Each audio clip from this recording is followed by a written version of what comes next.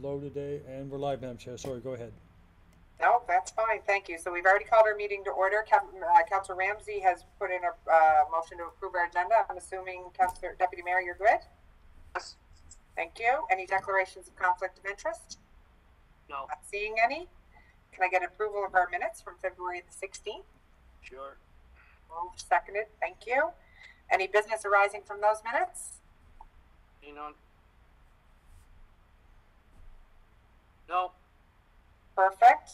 So we'll just wait for Mike Cochran to get back online, and he's going to provide us with an update on the 2022 cruise season.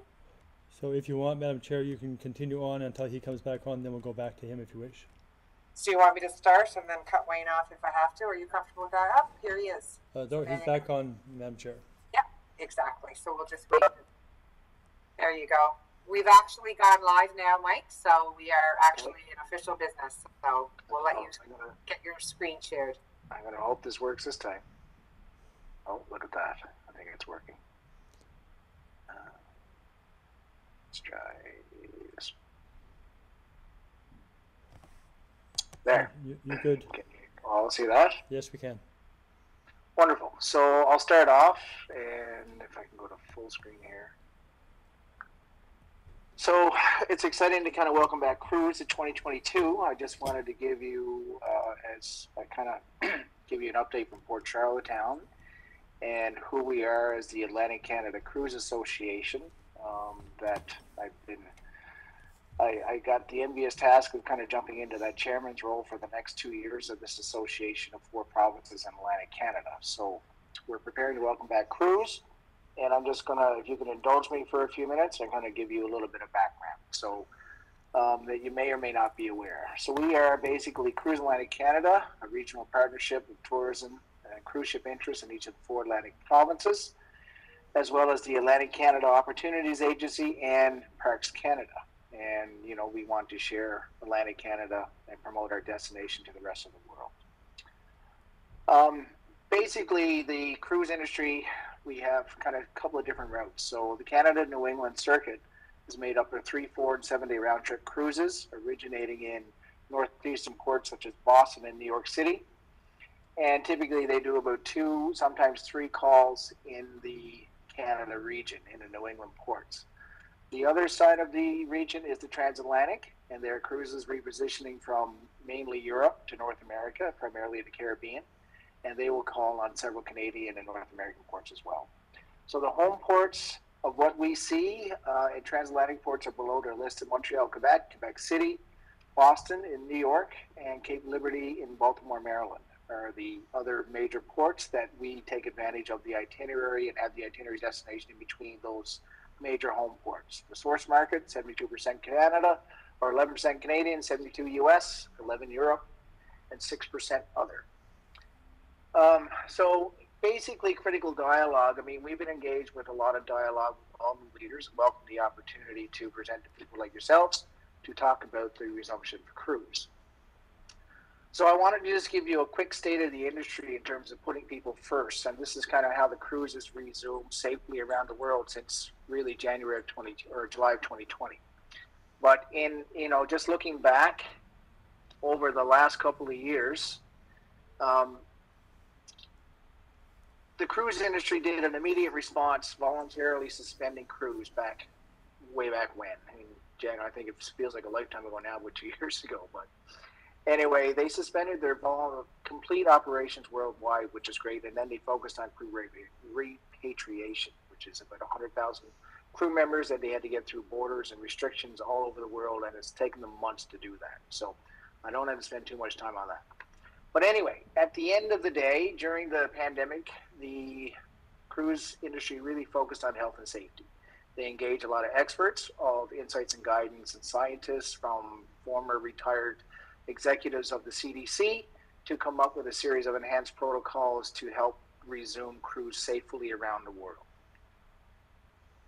So I think key points are where we're headed. To be honest with you. So cruise operations have been resuming around the world really since July of 2020, the height of the pandemic.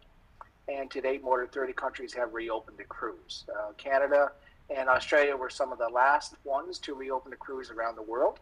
And Canada obviously put out a notice back in November of 21 that they would be welcoming cruise back then. And that was after significant efforts from not only Port Charlottetown, but as a group of port operators from coast to coast. So as of today, we have a lot of ocean-going cruise lines sailing today with some of the highest levels of COVID mitigation of any industry involved in tourism. This is primarily a safe restart mode, and the mitigation measures that they have put in place have done it successfully around the world. So they're leading the way in terms of stringent health safety measures. They incorporate such things as testing, vaccination, screening, I can go on, sanitization, enhanced ventilation to 100% outside air, physical distancing, etc., etc. We will get back to, by the end of really this summer, we expect to see between up to 100% of the ocean-going fleet back in operation by, I'm guessing it's going to be July, if not the earlier. Right now, we have about 80% of all ocean-going vessels back in operation. So it's a reactive, things are moving forward and are progressing very well. We would be remiss to say that the demand for cruising does remain strong, as we see about 82% of cruisers saying they plan to cruise again. In addition to that, 62% say they're open to cruising with an increase of 9% since 2020. So it's going to rebound, and it will rebound actually fairly quickly as we start to open up. Now, the resumption of cruise is putting people back to work and contributing to the global economic recovery, which I'll get into in a minute.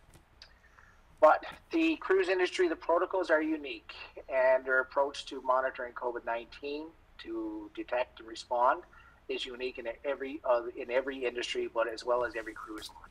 And the protocols encompass the entirety of the cruise experience. So that is about 72 hours prior to embarkation, through the journey, through onboard procedures, through shore excursion responses, to back on board, screening, testing, vaccination, isolation areas, quarantine areas. They take it very seriously. And over 100 ships have returned to the U.S. waters, carrying more than 1 million people in the United States since July of 2021. So some of the other key points I just wanted to touch on for your interest is that something that is not necessarily reported a lot is that the cruise industry is the only industry in the world, especially not only in U.S., but also in the world, in the tourism sector, that is requiring vaccination and testing for crew and guests. So 100% testing for crew and guests. Vaccination rates on board a cruise ship are typically upwards of 95%. And you'll say, what about the other 5%? Well, those are primarily for children who are unvaccinated at this particular point, like the families. And as that eases and we get new vaccines for younger populations, you'll see that increase. And typically, vaccination rates, they're 62% in the U.S., close to above 80% in Canada, and on board you'll see it higher than 95%. So the mitigation to the communities is is reduced significantly. The cruise industry also administers 10 times more, or actually 21 times the rate of testing in the United States, nearly 10 million tests per week for cruising, which is real. It's an amazing feat that they actually do this. And we wanted to show that the latest data has significantly lower rates of occurrence of COVID-19 than on shore. So, with the higher rates of testing. So Royal Caribbean, I'll just take for an example. Royal Caribbean, since June of 2021, which is just about 6 months ago, I welcomed, it's probably more than that now, but this was as of late January, February. They had about 1.1 million guests on board a ship since starting up in North America since June of 2021. They have reported 1,745 cases, a positivity rate of 0.02%. And of those, 41 needed hospitalization, which was like a 0.0004% of the 1.1 million guests. And they've been affected with either mild symptoms or even though the variant's more contagious, as we're all experiencing in Charlottetown right now.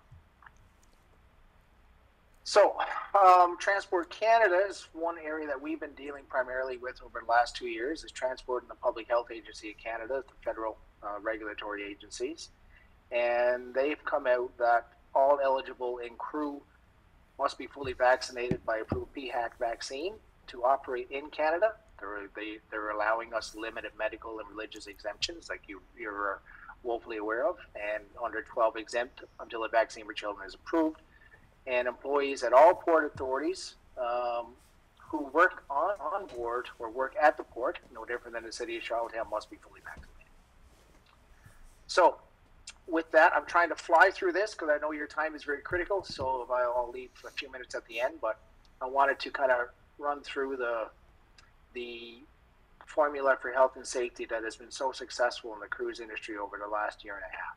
So number one, they do significant testing. You have to do testing prior to getting on board right now. So a pre-embarkation test, whether it's a PCR 72 hours out or an antigen test 1 day before operating on board, as well as they do screening when you're on board. And then if you do have COVID-19, you go into isolation and quarantine areas on board the ship where staterooms have been retrofitted for that sort of environment. While on board, again, just the safety factors of sanitation and ventilation. You will notice for anybody with mechanical engineering backgrounds that a lot of buildings have mechanical systems that provide mixed fresh air, whereas the cruise industry have retrofitted their vessels for 100% outside air intake to really exchange the air more properly and reduce the spread of the Omicron variant. So the outbreak response is every cruise line has a COVID-19 management plan that is shared with each port and community they visit. And then if there's any requirements for COVID-19 evacuation and or quarantining and or ship, there's contingency planning and execution are put in place. And while in port, of course, we have also rigorous controls for destination and excursion planning, mitigations for risk for crew members while in port for the crew safety. And I would say that cruise lines do not want to bring COVID-19 on board their vessels, nor do they want to bring COVID-19 to their communities, nor do they want to take COVID-19 from their communities and bring it back on board the ship. So it is a two-way dialogue. So the supply chain, this is very important just to show kind of the economics of what the impacts are. I'll show the cruise ship in the middle. If you can see my cursor there circling. To the right, marine services, which is everything from local representatives, shoreside logistics, retrofit upgrades, crew support services, labor, service providers such as fuel, provisioning, food and drink, deliveries, mussels, seafood, etc. Accommodations post, that's more for the home porting scenario for people who travel to a home port in order to get to a cruise point of embarkation or debarkation. The federal government is part of the conversation dialogue that we've been having with Transport, PHAC, as well as Canada Border Services Agency, as well as the provincial authorities through Dr. Morrison's office locally, and now through the municipality. The Port Authority, it's us on one side, and we handle a lot of operations, safety and security, and the cruise terminal port logistics. There's also the cruise lines passengers and their crew, and obviously the travel agents that they book through. But on the community side, you'll notice there's shore excursion providers in our region. It would be Coach Atlantic, Ambassador Tours, and Experience PEI. Excuse me, I just cancel that. And the attraction, such as Parks Canada, Green Gables, etc. And so that's the shore excursions and places where they go to visit while they're in town.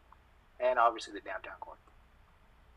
So some of these are three major organizations that we've been a part of since the start of the pandemic. We've formed an association across the country of every cruise port in Canada to advocate for the safe resumption of cruise. We've also created a national cruise committee at the Tourism Industry Association of Canada, which has been very key in terms of advocating for the safe return to cruise, and also CLIA, which is the Cruise Lines International Association that has been involved with that dialogue. All three of us together formed that partnership to have conversation with Transport and PHAC to ensure the safe resumption of cruise is done appropriately. And we spent 2 years really educating Transport Canada on how cruise operates and giving them confidence measures that it can and will return successfully. So working together, I'm just going to highlight this, that federal, this is where we have been for the last 2 years. Provincial, again, we are working with our health authorities here through Ryan Neal and a few others at the province. Regional coordination and collaboration is obviously, because we are itinerary map, from coast to coast, we had to have interprovincial cooperation, as well as regional participation from the ports and all representatives on the cruise circuit. The municipal side, and Laura was thankfully available to take part in some of our cruise liaison stakeholder meetings that we've had in December, and she is also part of our liaison committee. And that's at the municipal level. And of course, today I wanted to bring this presentation to you so you can educate the remainder of council. So throughput in Atlantic Canada, quickly, our forecast, I'll go right to the end of the slide in 2022. This is Atlantic Canada, all 4 ports of St. John, Halifax, Sydney, and Corner Brook. Our forecast is in the 900,000 visitation for the region, which is pretty impressive. If you look at the last 2 regions, we're still probably forecasting a little ahead of 2019. If everything comes according to Hoyle. That's at our capacity. We expect it to be, around that range. So global economic impact, this is the impact of cruise overall. It's a $30 million, basically 30 million passengers. It has about a $50 billion impact in wages, supports a 1.16 million jobs and $154 billion total output worldwide. It's a massive industry. Economically in Canada, in 2019, we're 3 million passengers cruised, 1.4 billion in wages, 30,000 jobs, and a $4.3 billion output. So you can see why we've been working very diligently to get cruise back into our region. Canada-wise, or Atlantic Canada-wise, we would have in 2019 over 800,000 passengers, a 52% increase over 2016. And these numbers are very important, because if you look at the percentage increase, I'm going to show you PEI in just 2 seconds. So in Atlantic Canada, $95 million in wages, over 2,000 jobs, and close to $350 million economic input spread around the 4 provinces. Now, the majority of cruise, of course, is in Atlantic, in Port St. John, and Halifax is the prime cruise destination, and Charlottetown is up and coming. So I will show you that in Charlottetown, we received 128,000 passengers, which is a 94% increase over 2016 numbers, as opposed to 52% in the other regions. We're supporting close to $12 million in wages and close to 300 jobs, with over an economic input of over $42 million.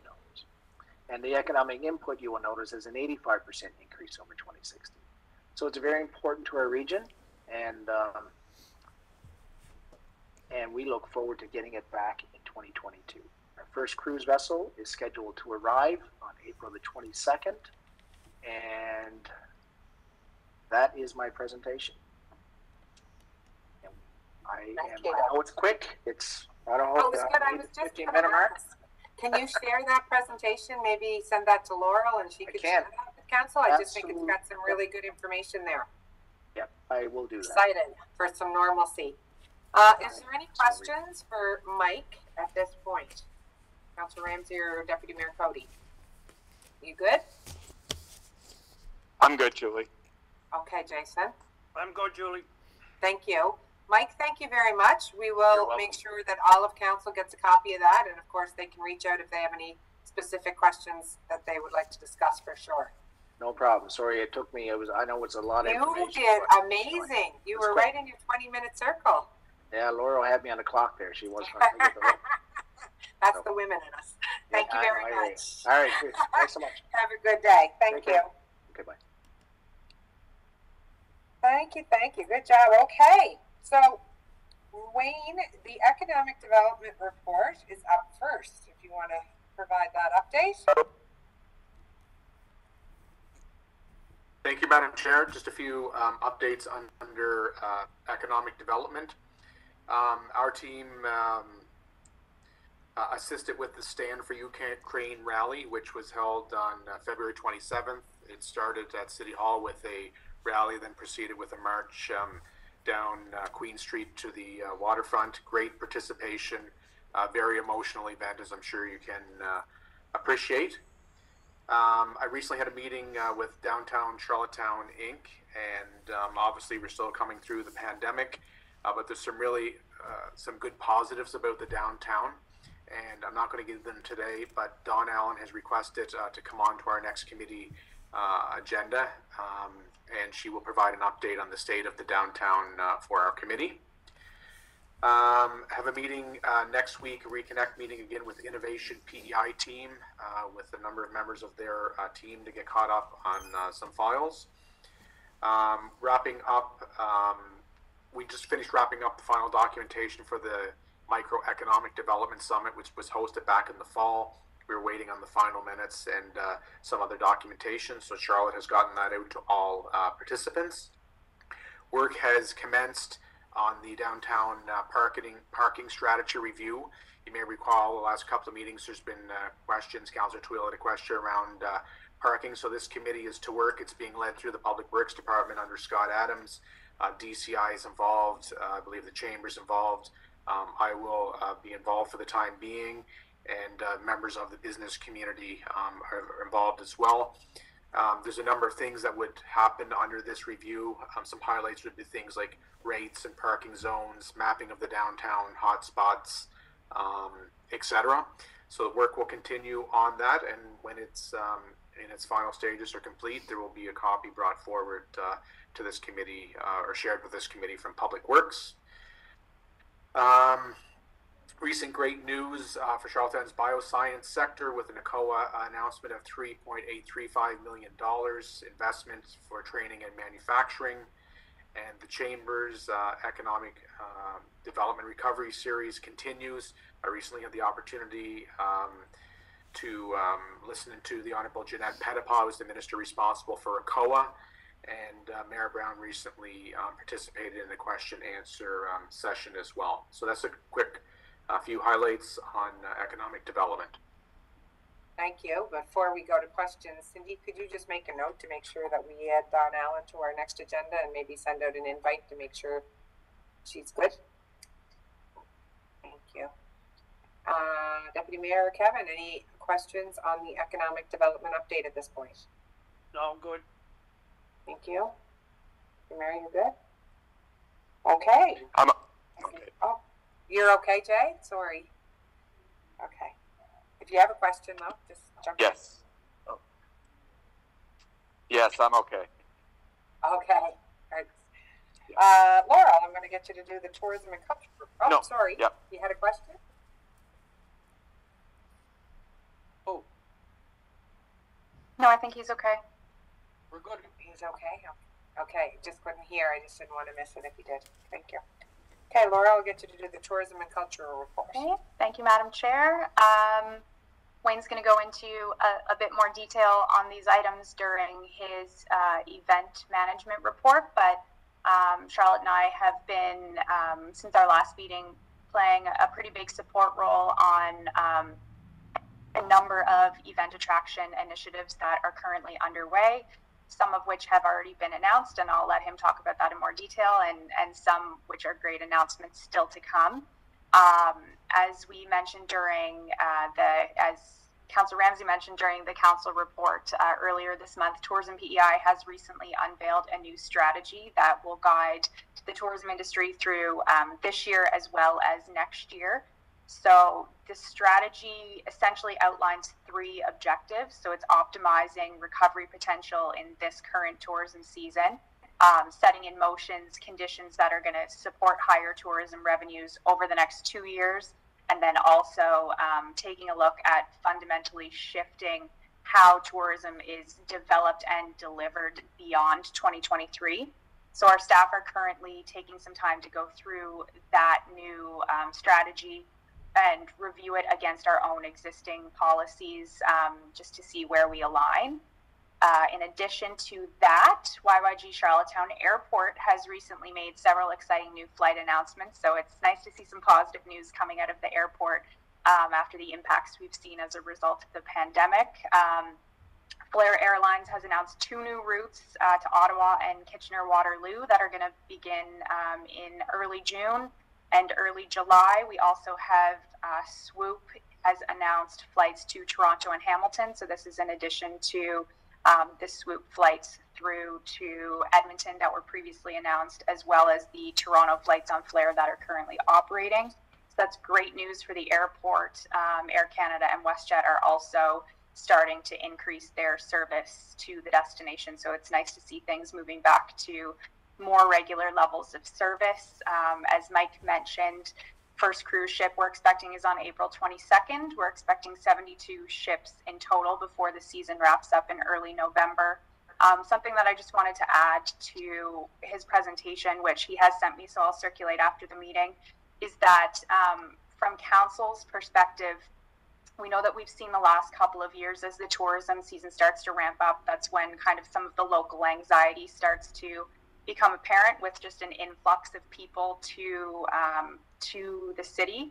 So it is going to be important for you to be familiar with the increased level of public health initiatives that are currently being undertaken on those cruise lines. So if you do have residents emailing you with concern over cruise resuming, that you can reassure them that it's actually more stringent in terms of public health restrictions and requirements to be on a cruise ship right now than it really is to be anywhere else in Canada or the US.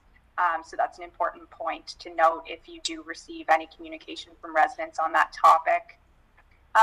Canadian Capital Cities recently hosted the 4th installment of its virtual speaker series. So the topic was on placemaking. We had speakers that presented on that in terms of long-term planning, Indigenous place naming, and making good cities great. The recording for that session is now available. We did have some pretty strong interest from the City Corporation. So if you didn't get to attend and you would like to take a look at that session on your own time, let me know and I'll forward through the recording. Planning is now underway for the Gold Cup Parade, which is scheduled for August the 19th. And this year will be the 60th anniversary. We've also begun the hiring process with HR for our Visitor Information Center staff, which is a step in the right direction. And lastly, we just continue to work with finance on adjustments to the 22-23 operational budget for our area as required. And other than that, I'll hand it back to the chair for any questions. Thank you, Laurel. Great report. I'm sure it's clear. Jason or Deputy Mayor Soweri, no, Councillor Ramsey, you're good? Yep. Okay, everybody. Thank you very much, Laurel. Wayne, you are now DEFGHIJNK. So I'm not going to keep coming back. You can if you could just introduce which report you're going into so that people are on track. Thank you. Okay, so first I'll give the event management update, and then I'll ask Cindy to share the report. So the quick event management update of a few items.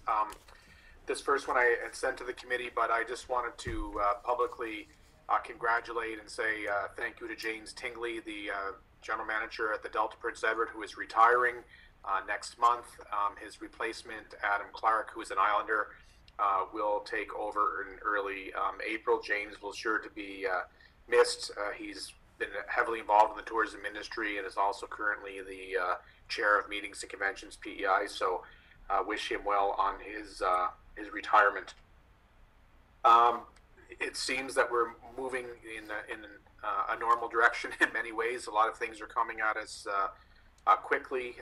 Many active files in our area, and I'm not going to touch on all of them, but just to say that we are heads down and at it.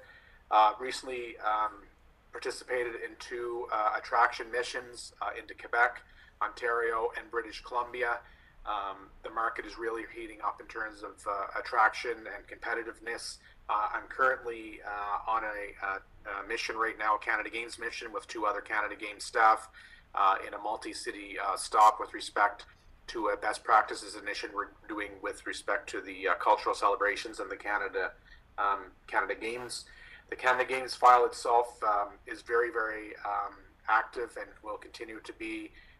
While not the responsibility of this committee, I will say as a board member of both Eastlink Centre and the Bell Line Centre that the infrastructure projects are coming along very nicely, that the city is funding, as well as Canada Games Host Society.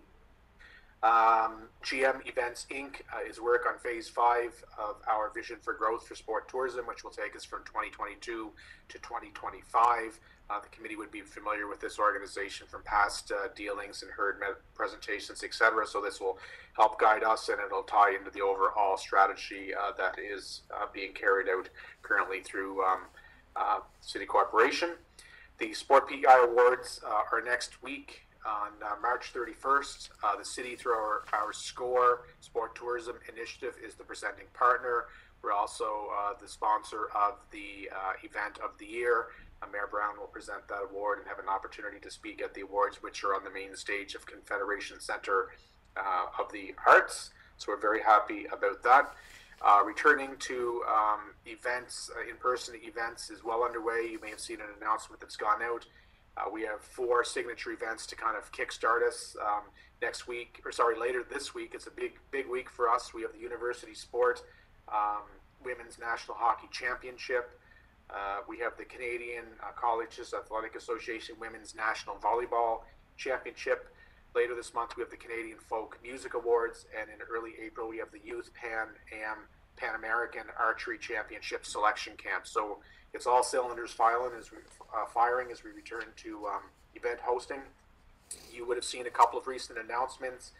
We added to our Canadian Championship for Steel Timber Sports, and will now also host the 2022 Canadian Trophy in conjunction with the Canadian Championships. And just yesterday, we had an amazing announcement with Van Gogh PEI. I hope you had the opportunity to check it out. The city of Charlottetown led that file and was very instrumental in locking down the deal. Having this event, this product in Charlottetown is a real coup. It is normally reserved for large metropolitan cities. If you go look at the schedule, you'll see Vancouver, Toronto, Ottawa, Philadelphia, New York, and now you see Charlottetown. So we're quite pleased about this. It'll get us great media attention, and it'll be a strategic travel trip motivator. And then finally, we're working with many annual events and CPHO with respect to the upcoming summer season, which is going to be very busy. More announcements to come as well. So Cindy, if you can start to share the reports, I will go through them.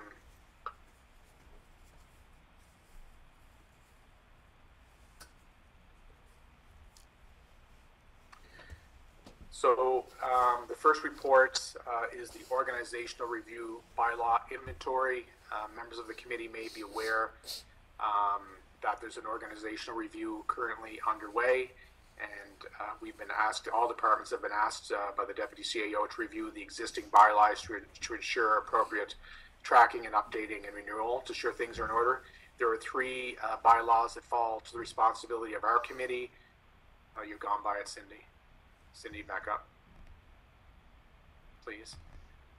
Right here. 3 bylaws, the Business Improvement Area Bylaw, the Transient Traders Bylaw, and the Tourism Accommodation Levy Bylaw. So staff have commenced the process of reviewing these bylaws, and will report back to the committee at a meeting in the near future. Are there any questions or comments from the committee on this particular exercise? I think these are pretty straightforward, Wayne. I don't think there's going to be, unless there's updates to something that staff feels is important to us. Yeah, well, when we bring them back, we'll highlight any cleanups that we've made or any changes. Just want to make you aware that that is happening. We're a big bylaw committee. Yeah. Thank you. Okay.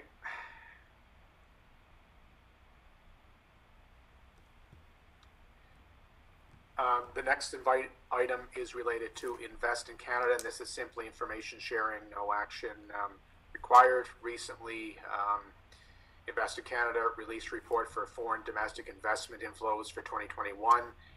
It's a great news story all around. I encourage you to take the opportunity to not only read the report, but to read the attached I encourage you to read my report, but to read the attached Invest Canada report that is part of this document. Some great news in here and some great takeaways, especially coming through the pandemic.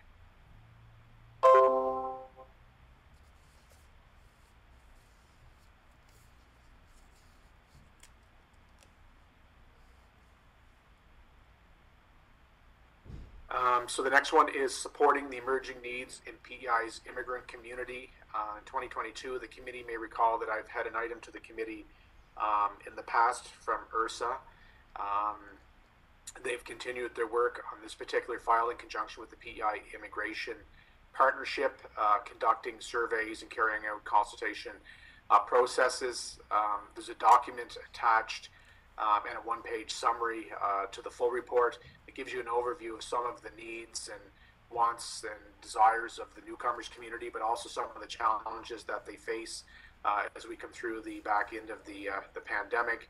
I'm not going to go through the reports in detail, but there is some valuable information here, and some information that the city certainly should take an interest in. There are some things that we can impact directly, and we continue to work with the URSA with respect to how we can best assist them with the newcomer community at large. Okay, Cindy?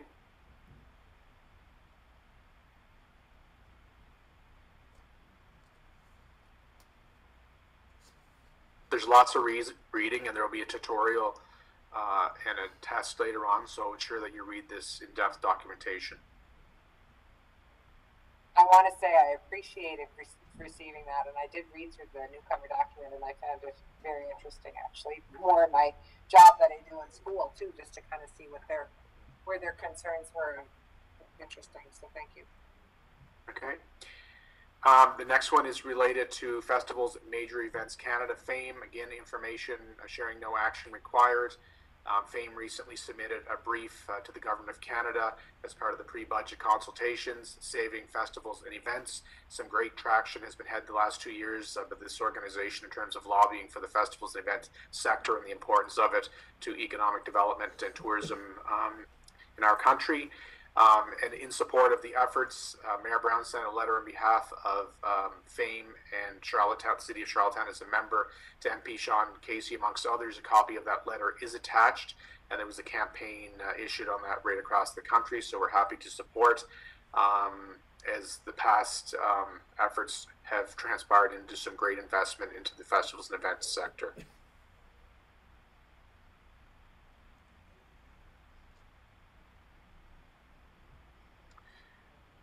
Next up is Sport Tourism Matters. Again, information sharing, no action requirement. Grant McDonald, who is GM Events Inc. And current Chief Operating Officer of Sport Tourism Canada, recently penned a blog which has substantial national reach on sport tourism and why sport tourism matters. And it just reinforces why our city is capitalizing on this lucrative and competitive market. And as I mentioned a short time ago, Grant is also leading the City of Charlottetown's SCORE Phase 5 Sport Tourism Guidelines for Growth 2022 through 2025. So again, some more reading.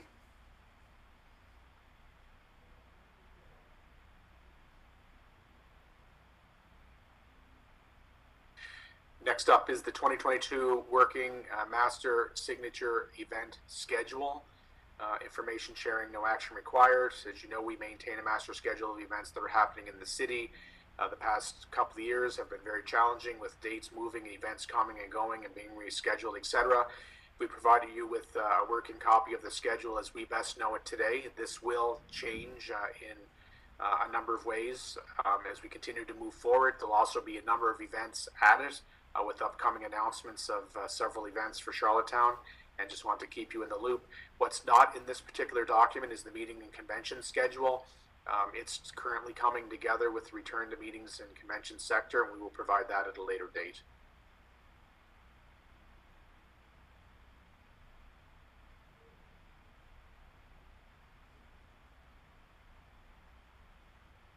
Up next is the 2023 Canada Winter Games Partner Initiatives. Again, for the most part, it's information sharing and no action required. So as an elevated partner of the Canada Games, the city's obviously strongly encouraged and authorized to fully endorse the official partner designation and trademarks of the Games. The Games logo, a lot of effort's gone into it, several core elements and guiding principles designed to create this. And it's the voice of the Games and look and feel of the Games. A year ago, this past January, I participated in a session to help create some communications and wording around the Games, their messaging, their vision, so on and so forth. There's two attached documents. It's meant of a source of creative inspiration for us as a partner as we assist with designing and producing a communications strategy for the Games with respect to our partnership. Could you just come back down, Sydney, please, to the report. Yeah, just right here. Funding partners are permitted to place their logo in conjunction with the Canada Games brand on a number of platforms and marketing areas and have a strong presence. We've worked as a team to create an example of what we would look to do as a municipality. We've done this in the last time that we hosted the Canada Games as well. If you could just advance, Cindy, please.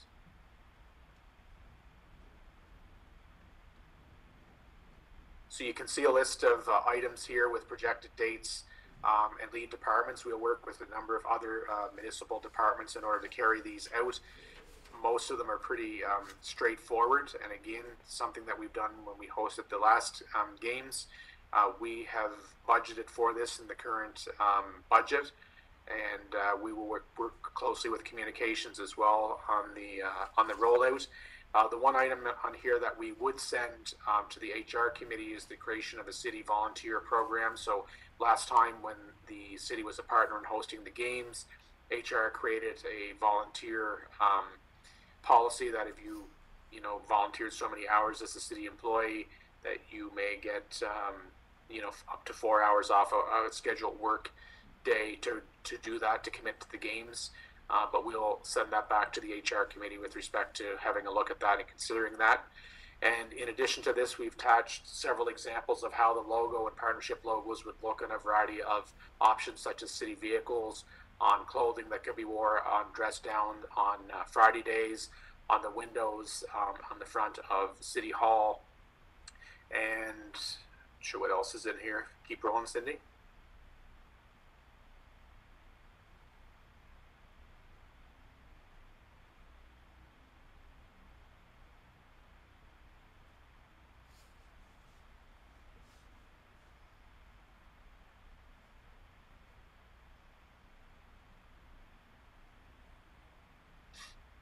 How we could use a web banner on our website.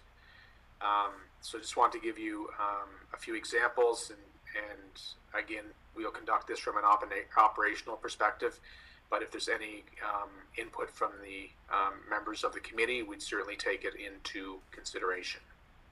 Is there any comments on this particular item? No. Okay. Thank you. The last slide here, you'll see it coming up a drawing in the cultural festival on the waterfront. We will have an activation zone as a partner. So this is a concept of what our area could or may look like. It'll be built around Charlietown. I'll have Adirondack chairs and fire pits, hopefully some giveaways like hot chocolates, photo opportunities with Charlietown, etc. Looks great. Yeah. All right. Thank you very much. Is there any questions on C to K on the information sharing? Thank you very much, Wayne. That was a great report. We are going to need a motion to move into closed session as per section 119.1 subsection E of the Municipal Government Act to discuss matters still under consideration.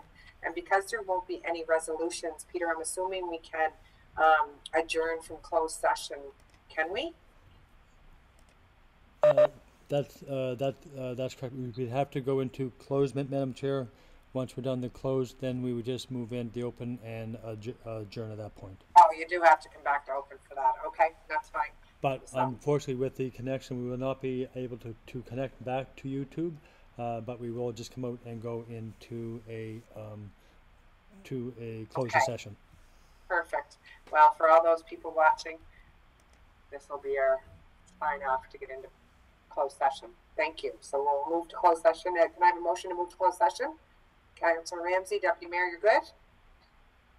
Yes. Okay, we'll move to closed session. Thank you. Okay, stand by, please.